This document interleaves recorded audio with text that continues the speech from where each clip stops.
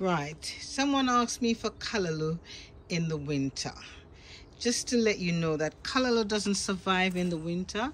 This is what it looks like in the winter. There it is. Can you see? That's, and some of it still has a seed on it.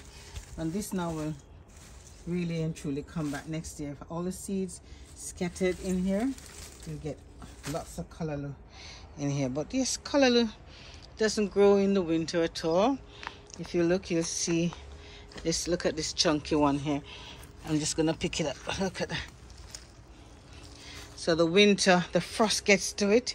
It's not a cold, what should I say, it doesn't do well in the cold, not like other plants that will survive in the cold. Callaloo doesn't. So here is, so these are all the callaloos. Remember those 5-foot callaloo? There they are.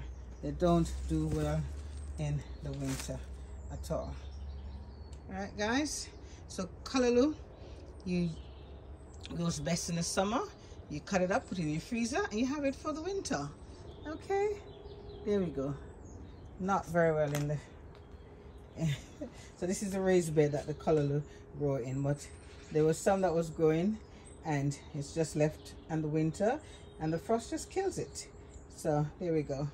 Not very well in the winter. So guys, just a little lesson that callaloo doesn't grow in the winter. Thank you very much for watching. Please remember to like, share and subscribe.